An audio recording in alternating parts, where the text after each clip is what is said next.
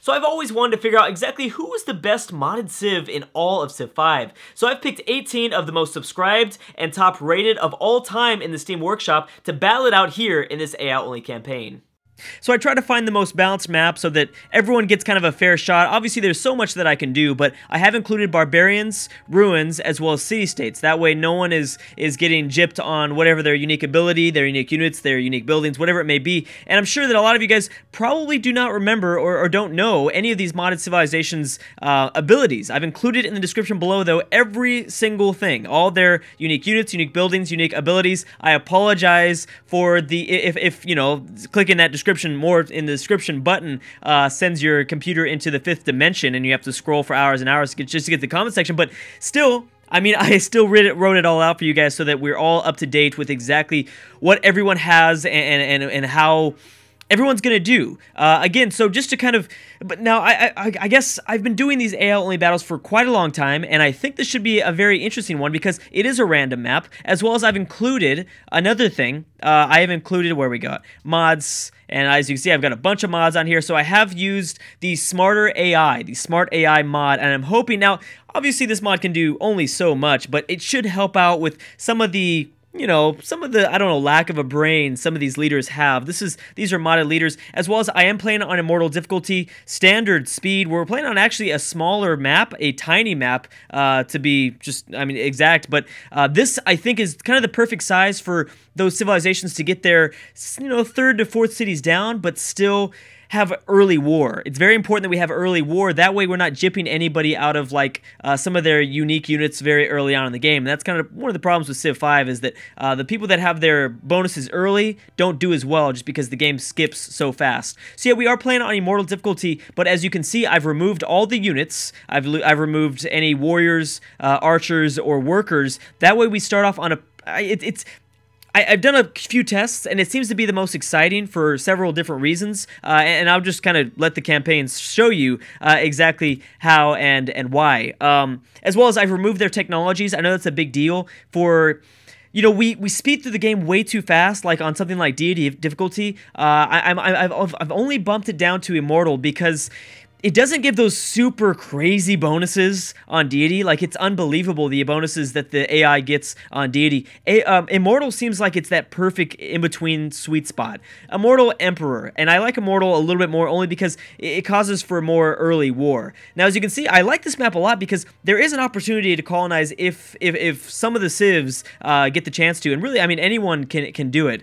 And again, so like in all my AI-only battles, of course, you can leave a comment in this section below here and let me know who you guys think will win, and then by the end of this I will of course give you a shout out, and thank you so much. Just put just one nation, just put the nation's name, and then I'll find it, and by the end of this campaign I'll give you a big old shout out with an intro and stuff like that. So yeah, in terms of my choice, because I always like to pick my own choices here in these campaigns, I've got to go with the Papal State.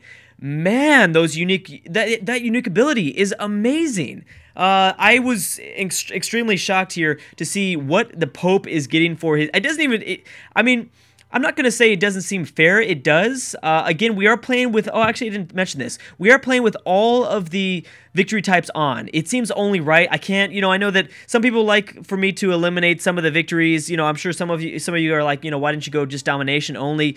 I can't, if I'm trying to achieve and trying to find exactly who the best modded civ is, I can't go domination only because that obviously gears only a few civs, like Prussia, who's a big one. And I haven't even gone over some of the civs that are in this game. But so yeah, just really quickly, the Pope has... Tourism is increased by 50% with civilizations that share your religion. So depending on the religion, that's going to be a big deal. They can spend faith on disciplines, which can be used to create unique great works. And they begin with plus faith instead of a culture. So you can assume that they probably get a pantheon up soon, as well as maybe a religion. They also have a temple unique building, which is pretty much going to give them unique great work slots, as well as it's going to allow them +2 faith for that city. And this building can be built 3 times in one city. 3 times.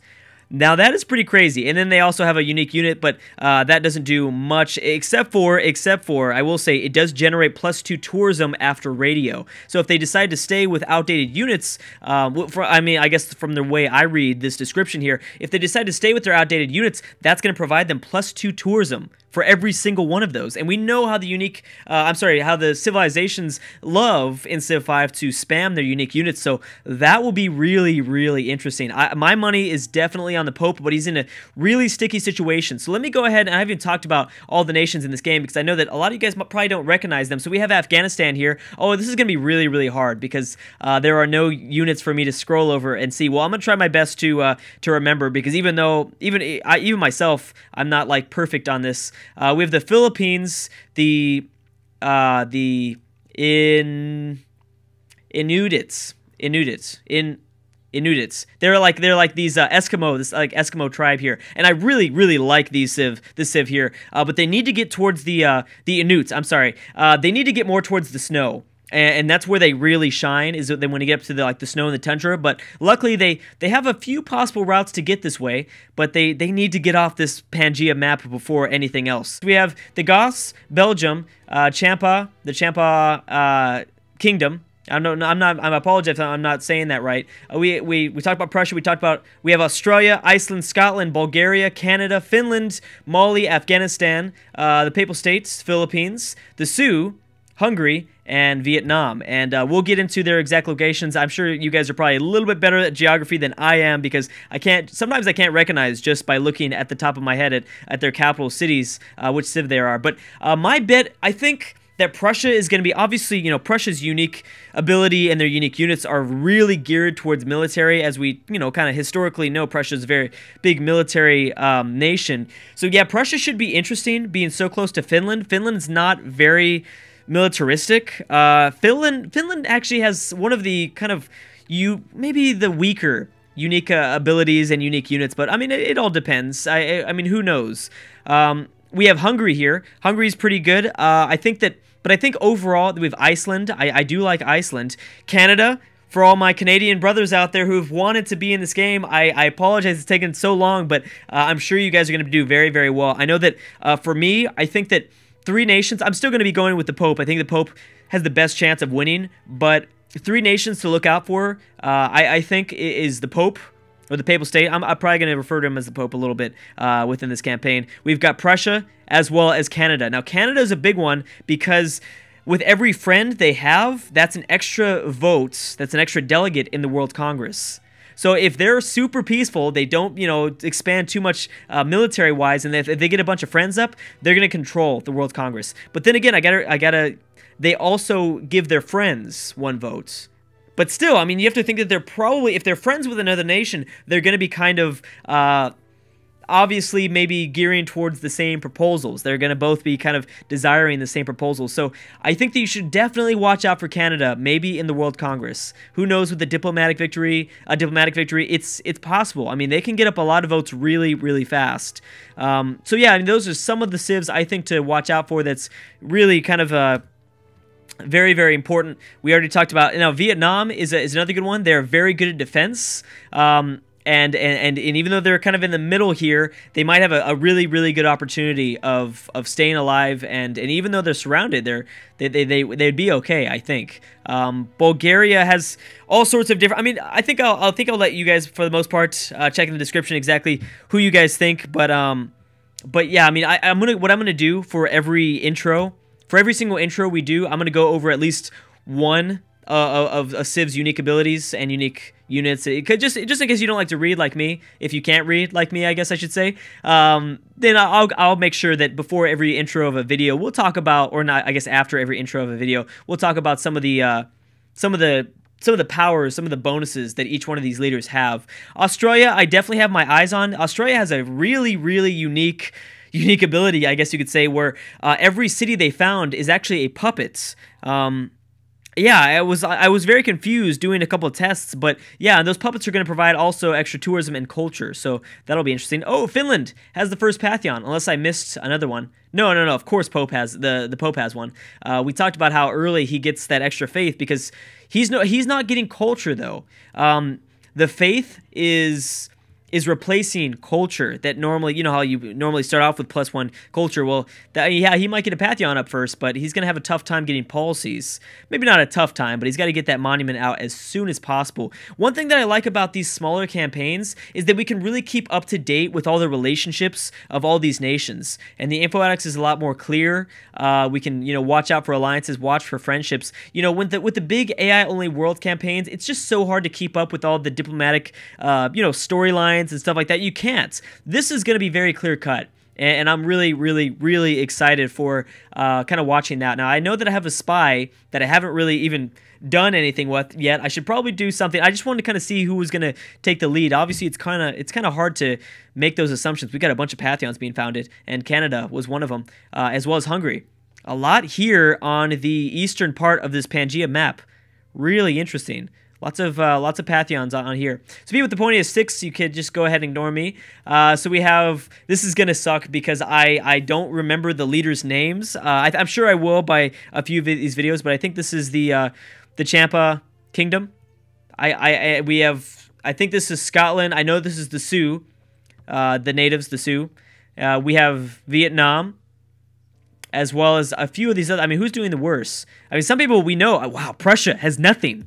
Prussia has exactly no units, and I thought that's why it's going to be exciting. That's why I deleted kind of the starting bonuses for the Immortal difficulty. If I removed the technologies that they naturally get for this difficulty, as well as the units, then we should slow down the game a little bit, but at the same time have it ramp up as soon as those huge bonuses for the difficulty start to kind of come in. Obviously, there's like I know that I think off the top of my head, Immortal difficulty shaves off a few of the turns for production. It gives you extra happiness. I know that it gives you a crap load of things, and usually those bonuses don't come till like those bonuses come right away, but they really make an impact later on in the game. That's when they really come forward. So I guess since I think let's go for. I'm thinking we need to definitely look at the Papal State. I think it's the best way to go. Now where is he? I gotta remember these. There we go. Let's see exactly what he's gonna do. Now, the Pope is gonna be really, really quiet. Again, I talked about how he is between Belgium and Iceland, and Iceland actually has their first settler out, which is interesting. So does Prussia. Prussia's going for it fast. And again, these nations, if they want to get up a city, they've got to do it fast. They can only really maybe get 2 or 3, maybe 4 if they're lucky. So the nations that are going for settlers fast and early, those you can assume are going to be doing pretty well. So like I said, yeah, I might be thinking the Pope could win a cultural victory. And again, I think a cultural victory as well as a diplomatic victory is more on the table because I did remove technologies. So even though we're playing on Immortal, it's probably more likely that we could maybe get a cultural victory instead of a science victory, where science victory was just so obvious when you played on these higher difficulties. It just came so fast. I don't think that's going to be the case this time. But yeah, like I said, I mean, he's in a sticky situation, as well as he has Prussia and Hungary even further down south, but they might be a really, really good ally for Rome. Because Budapest is not far from Iceland's capital, as well as we've got Prussia here, very close to Brussels, to the Belgian capital here. And good, there are more units out, so now I can actually look and find out where everyone's at. We knew this was Finland. How's Australia doing? And like I said, again, we're going to go over, if you don't want to read all the massive information in the description, I'm going to go over all their, unique abilities and unique units by the end of this campaign. We're going to go by every single one. I am excited to see how the Sioux do. I really, really like this nation. This is one of my personal favorite mods. I think that it's a very cool native tribe, and I'm excited to see exactly what they do. Now they're going to get a really interesting unique ability where they have bison that appear if they appear in the plains, and then the bison will also move. They can't work the bison, but it does provide extra gold yield, so that's pretty cool. Although we all know that gold yields in this game, as well as some of the nations that get like extra, points for golden ages, and I'm looking at you, Scotland, because that's one of the big bonuses that Scotland has.